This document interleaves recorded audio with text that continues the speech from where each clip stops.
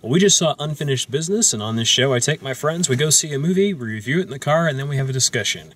The review part is spoiler-free, so if you're on the fence or looking for a recommendation, this is the video to watch.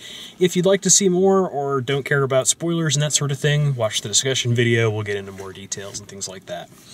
Unfinished Business is a comedy starring Vince Vaughn, Tom Wilkinson, Dave Franco, and it's about a group of businessmen who are trying to close this deal. They end up running all over the world to try and chase down what they thought was a done deal, but they find out that they're actually competing with their old boss, who is essentially beating them at every turn, and they're trying to find their way through it.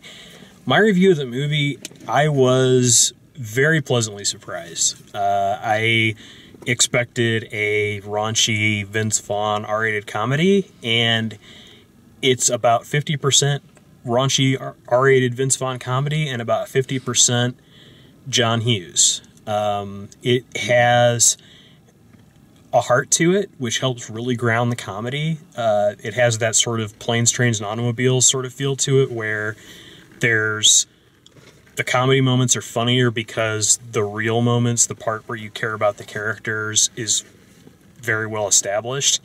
There is a bullying subplot that runs through the movie that's kind of interesting.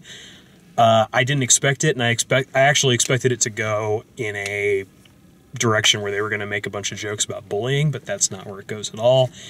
I really enjoyed it. So yeah, what to say without spoiling it as far as reviews go? If you love Vince Vaughn movies, definitely check it out.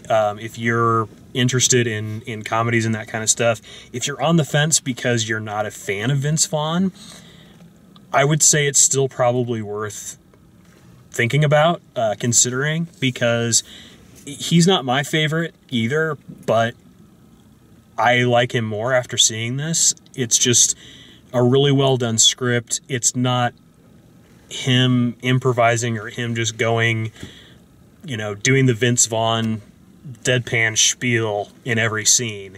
He's got a few of those moments, but it's not the whole movie. And it's really well done. I really enjoyed it. So yeah, if you're in the mood for an R-rated comedy and you were, you saw the preview and you're like, oh, another one of these, another, Vince Vaughn comedy. It's not. It's a bit different than what you might expect. So I would recommend it. What'd you guys think? Yeah, I really liked it. Piggybacking off of what you just said, the trailer really does this movie a disservice.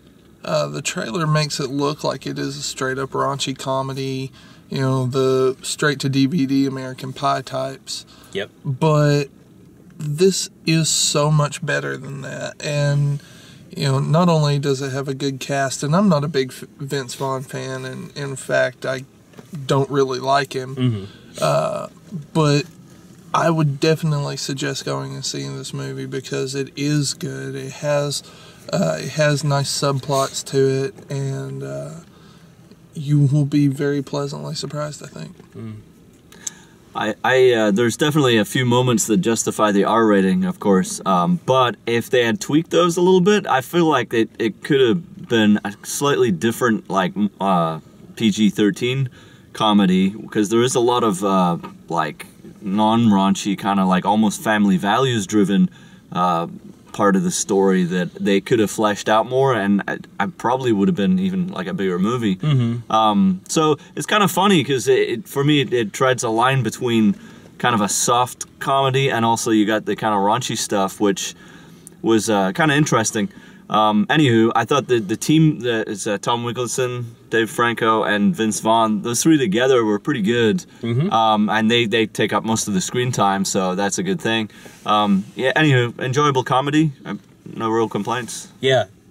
Yeah, and yes, we're recommending it. Just to add one more thing, too, as far as making it a PG-13 movie, honestly, the raunchy stuff in the movie is nudity. That's really it. It's not overly crazy with the language, so it's a movie that if they cut a few scenes or, you know, re-edited a few things here and there, it could survive with a PG-13 rating.